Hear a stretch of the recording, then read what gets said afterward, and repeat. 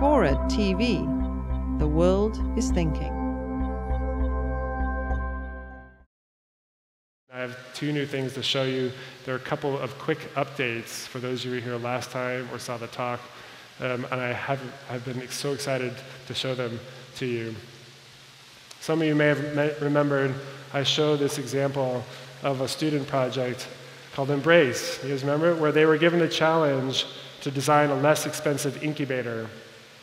And when they went for children born in developing countries like Nepal, and when they went to Nepal, there were incubators, but there were no babies in them.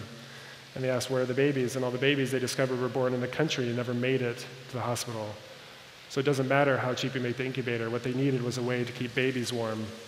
And this is what they ended up with. Since then, as you know, they've launched that company, Embrace, but since the last 2 years, they have completed some of their, the clinical trials, and this is their latest infant warmer.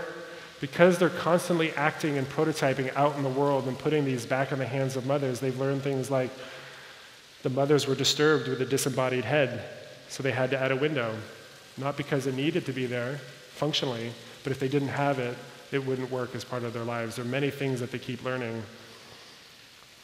What excites me is they've saved already, even though they're just beginning hundreds of babies' lives, it impacted thousands of people, and in the next 3 years, they are positioned, here's one of the new babies in it. In the next 3 years, they're positioned to save 100,000 lives and prevent illness in something like 800,000 lives of kids who would have survived, but with long-lasting health effects. And if you add that up in a local region that has the potential to contribute something like an increase of $1 billion GDP is their best estimate.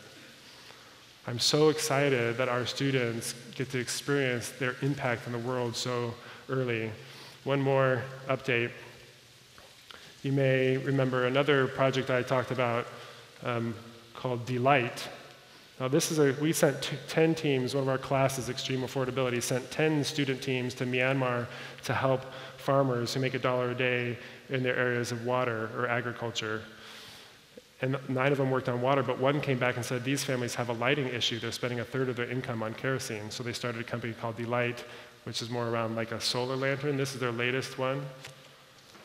I think you can now buy it on Amazon. It's now selling in 42 different countries. And since they started, they've impacted over 2 million people. And for these students, their lives were fundamentally redirected. They were heading down an expected path. They were in school, and then they were going to go get a job. And it was in a planned career. And by stepping into this new identity, now they find themselves unexpectedly starting companies and living in India and Hong Kong and saving the lives of infants and providing light for people who don't have it.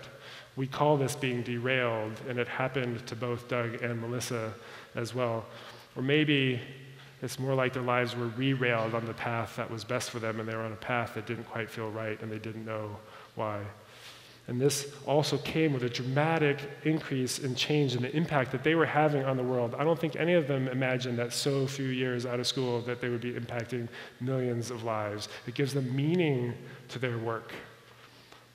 For me, this cascading impact, the magnitude of something we never expected, has radically reshaped my philosophy of leadership. We weren't focused on incubators or on lights. We didn't have an agenda to save the lives of premature babies, yet lives are being saved. We didn't have an agenda to provide light for people who are in the dark, yet entire villages are being lit up. We were focused on nurturing the creative potential of our students with the hope that they'd feel confident with their ability to innovate in their lives. And it's this disconnect between this impact and the magnitude of it and our focus, the innovators, that has not only forced me to rethink how I lead, but what education means and how we might tackle some of the most significant challenges of our time.